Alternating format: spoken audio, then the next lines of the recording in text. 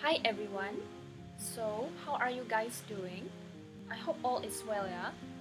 Today's lecture is all about federalism system, the second part of chapter 3 that we dragged from last week. If last week you have learned about Malaysian constitution and mostly about its main features, today we are going to talk about how does the constitution being implemented, meaning to say in what way that it is being used and governed. So it is used by the Malaysian government who practices a federalism style of governing. Malaysian federalism governs the country based on the guideline from the Malaysian Constitution. Alright, let's proceed to our lesson for today. Alright, let's move on to our lesson. As usual, yeah class, first thing first, before we start with anything, lesson, we should know what's the concept of the thing that we want to discuss further. So for this week, we are going to look at federalism in Malaysia. So what is federalism? So the concept of federalism. Federalism is a method of government that allows two or more entities to share control over the same geographic region. The power is divided between the national government and other government units. The terms federalism and confederalism both have a root in the Latin word foedus, meaning treaty, pact, or covenant. Their common meaning until the late 18th century was a simple league or intergovernmental relationship among sovereign states based upon a treaty. So, federalism is a treaty, meaning to say, federalism is a political system in which government power and responsibility is divided into two, between a federal legislature and a number of state or provincial legislatures. It defines the division of governmental functions and the financial relationships between different levels of government. In most instances of federalism, there is a single national government, often referred to as the federal government, which exercises its particular powers across the whole country. In addition, there are multiple regional governments, often referred to as provincial or state governments, which exercise their powers within their particular region. In a simple understanding, federalism is a system of government where there is a clear demarcation of power between two levels of government. Unlike in a unitary state, each level has final authority and can be self-governing in some area. Let's take a look at the next slide. Okay. In Malaysia, this means the power is divided between our federal government, which is in Putrajaya in Kuala Lumpur, and our state in Sabah, and or sometimes called local governments in such Kota Kinabalu Municipal Council. Each person in Malaysia is subject to the laws of that city, states, and our federal government. The formation of the Federation of Malaysia is unique because not all member states, as it is usually in a federal system, have the same powers. In a sense, the relaxation given to Sabah and Sarawak is a condition of the establishment of the Federation of Malaysia. The central government's relationship with state governments is sometimes good and sometimes cold. Okay, for the relationship between the state and the federal government, we will discuss about this shortly. I'm going to give you exercise related to the relationship between state and federal government later on.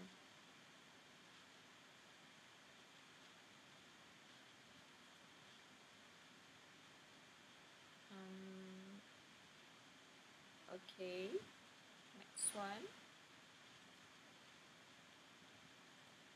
Federal Government of Malaysia, this is basic things, Every one of you should know of these things already. So, Malaysian federal government is the common government of Malaysia, comprising the 13 states and one federal territory, Kuala Lumpur, and also Labuan. So we have two federal territories here, headed by Yang di-Pertuan Agong as the head of state, meanwhile Prime Minister as the head of government. Please remember, Yang di-Pertuan Agong is the head of state, meanwhile for Prime Minister is the head of government.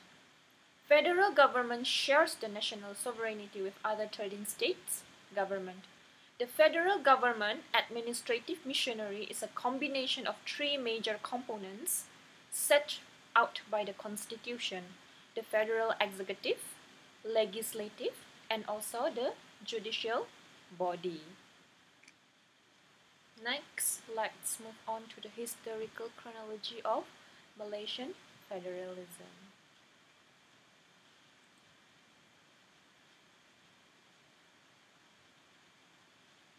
So from the charts here, I have divided the chronology for Malaysian federalism into three.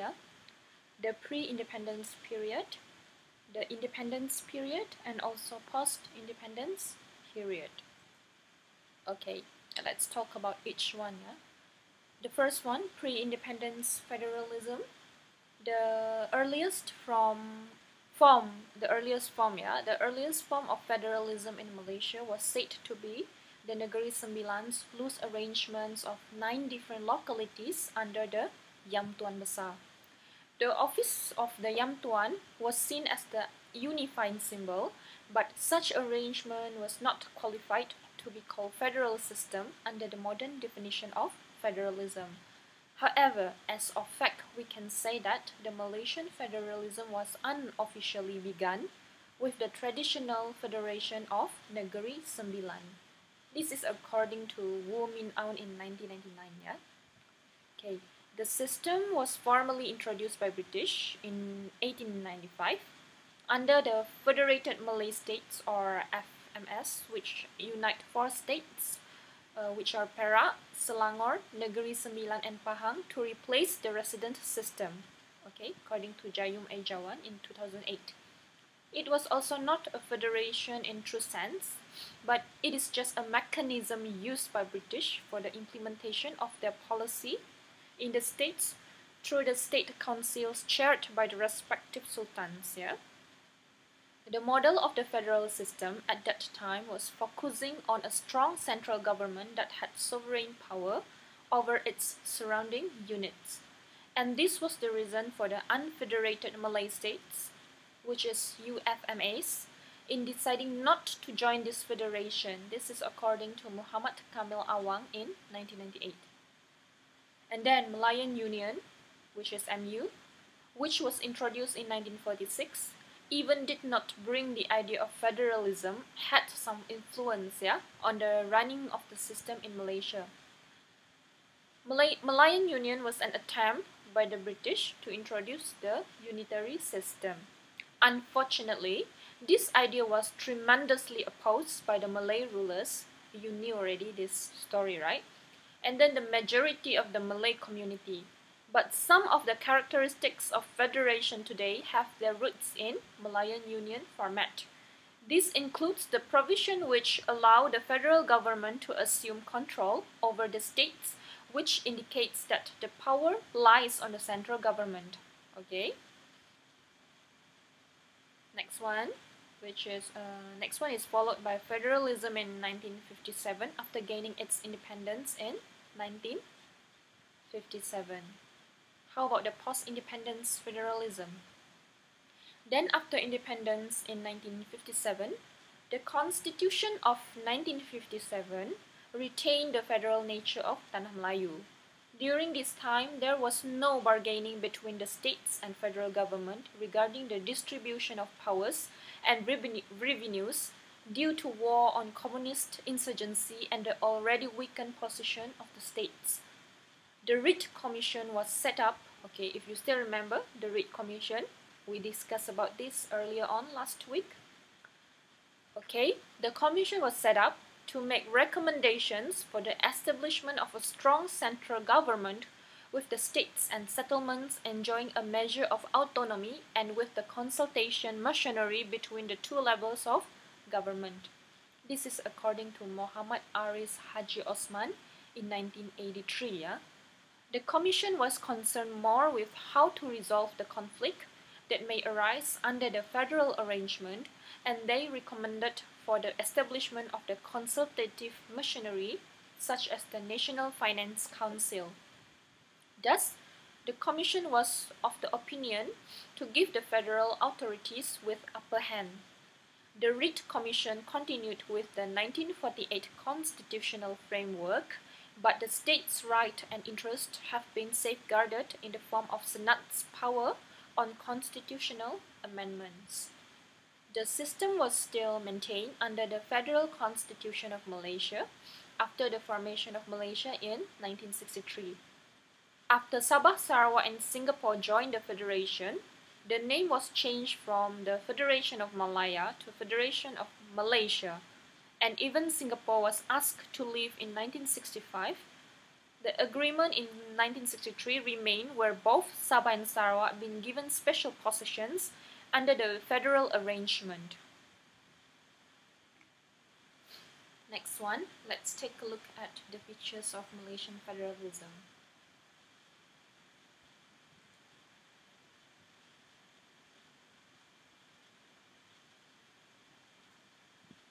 Alright class, for the first point, it has two forms of government, in example, state or provincial level, with each one having their own power or jurisdiction. Having their own power means that a political arrangement exists in which power is divided between the federal and state governments in clearly defined terms, with state governments exercising those powers accorded to them without interference from the federal government. Exercising power without interference is the keyword here, yeah? For point number 2, it can only be done with the consent of the small territory or the state wanting to merge with each other and hand over some sovereignty of the state power to the central authorities with guarantee by the constitution and still retain their identity. So in order to make federalism a legitimate government, two parts of the governments, in which in the Malaysian context, the state or the local and the central governments have an agreement with each other.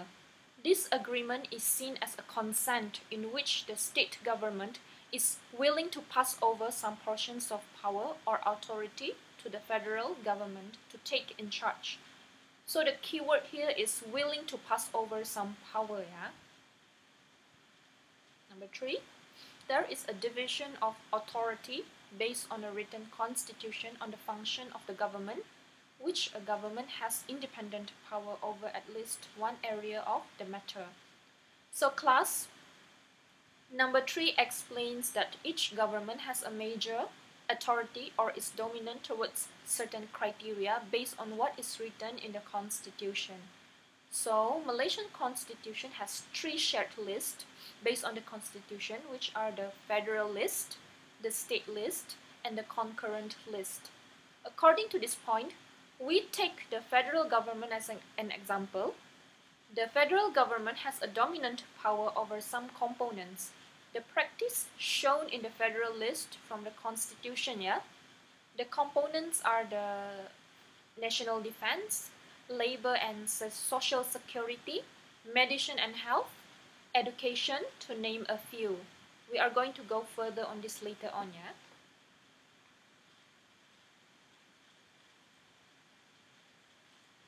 Okay, point number 4, 5, 6, and 7. Number 4, every government has a high power or status quo on the field it is allocated to. So this point is actually related to point number 3, in which they have a dominant power or veto towards the field they are in charge of. Number 5, the two governments have a direct relationship with their people and have their legitimacy verified. Their people means the people under them, yeah? The people that follow their instructions. For point number 5, what matters here is the word legitimacy. It just means that each government, either the federal government or the state government, has its own sovereignty. Sovereignty is the pinpoint here.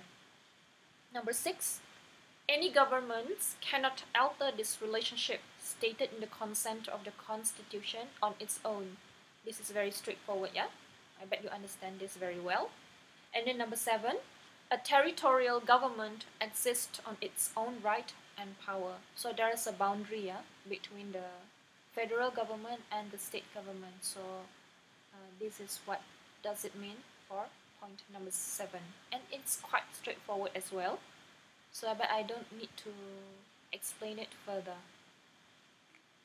Okay, now let's take a look at arguments. So there are arguments exist here related to federalism in Malaysia or in general. So what is the success of federalism? What are all the points related to it? So number 1, there is a written constitution. So this written constitution guarantees each region has its own autonomous power.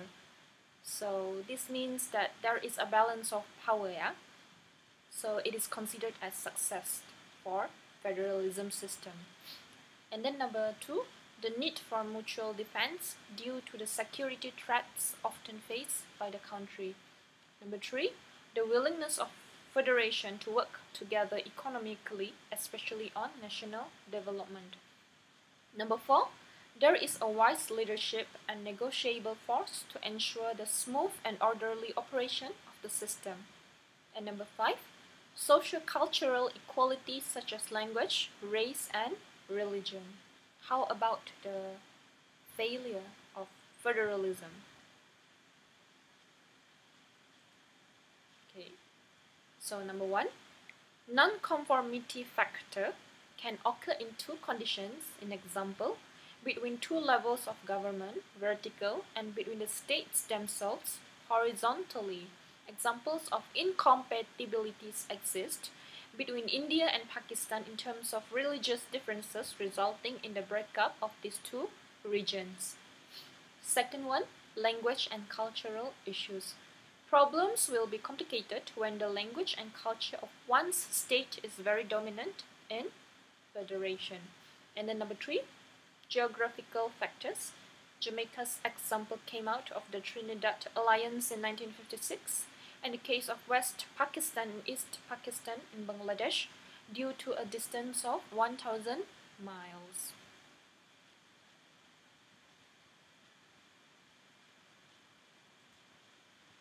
Number 4, ethnic diversity. Conflict will exist when the power of government is dominated by one race. This dominance of power will cause the state in the federation to lose confidence and trust in the federal government and encourage them to demand independence independently. For example, Yugoslavia territorial division in 1990, a dispute between Serbia and Croatia. And then number 5, power imbalances will cause the states not to be satisfied and create protests and demands. Examples, Jamaica is more powerful than Trinidad's central government.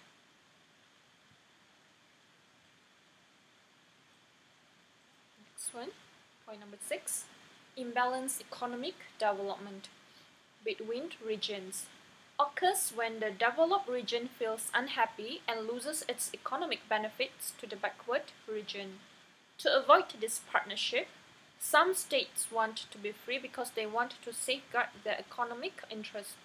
Nigeria's example, oil-rich eastern Nigeria claims its right from federal government due to imbalanced development received from the federal.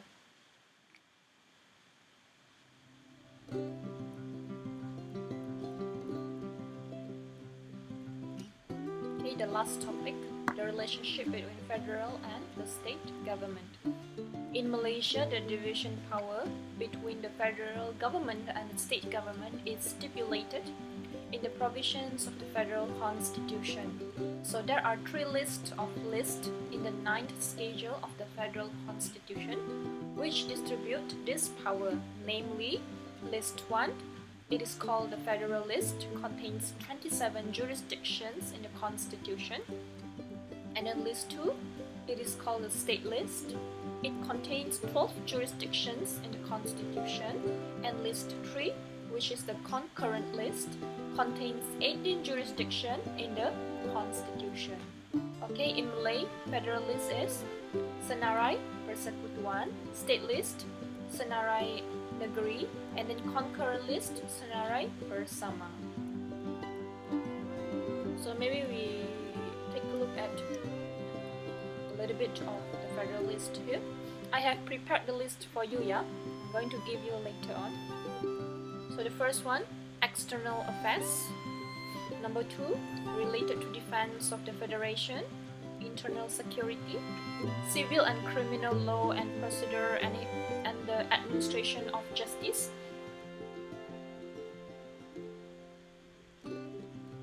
Federal citizenship and naturalizations, including aliens, the machinery of government, finance, trade, commerce and industry, shipping, navigation and fisheries. So fisheries is under federal list, yeah? Communications and transport, federal works and power, service, inquiries and research, education, medicine and health. Next one, labor and social security, welfare of the aborigines, the orang asli, professional occupations other than those specifically enumerated, holidays other than state holidays, standard of time, unincorporated societies, control of agricultural pests, protection against such pests and prevention of plant diseases, newspaper publications, publishers, printing and printing presses, censorship, subject to item 5F of the state list, theaters, cinemas, cinematograph films, places of public amusement, Federal Housing and Improvement Trust, and cooperative societies. Federal and Constitution, the Federal Constitution and State Constitution. So the Federation is required to guarantee the sovereignty of the Malay Sultans in their respective states. Each state, irrespective of whether it has a Sultan as its ruler, has its own state constitution, but for uniformity, all state constitutions must have a standard set of essential provisions, see Art 71 and the 8th schedule of the Federal Constitution. So this provides for the establishment of a state legislative assembly consisting of the ruler and democratically elected members, which sits for a maximum of 5 years. Okay class, that's all for today. It's a very short lecture for today, but don't worry, I have more work for you. So till then, please take care and stay safe, yeah, as usual.